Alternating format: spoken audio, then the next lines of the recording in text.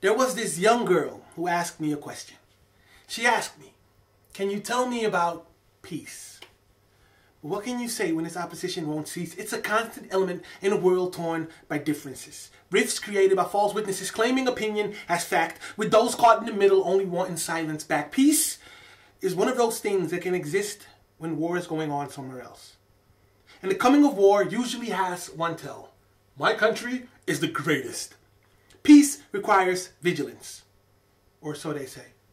If you want peace, seek justice, or so they say. But for me, the price of peace is understanding and bravery.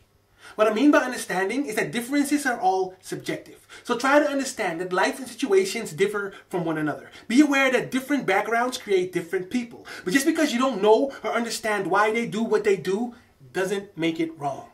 And that's when bravery needs to stay strong. Because fear tends to enhance one's fantasy. The imagination of fearful people breeds hate for what they don't know, and being unwilling to grow keeps you in that state. So one side has to choose to forgive the other. And that, young girl, is what you might want to learn. Time will change. Society will distort itself into something you barely recognize anymore, but human kindness will always be at its core. When faced with other cultures and ideas, try to use eyes of respect, ears of love, and a heart filled with patience. Don't create your reality by media's views of the world, because then you will never broaden your horizon any further than what's around the corner of what you have always known. When you look around, pain, death, and destruction, not all that is found. Your future is always success bound, as long as you believe it to be so.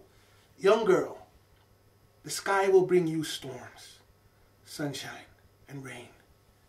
Life will deliver heartache, sadness, and pain. But all you need to do is be the own captain of your ship, if you know.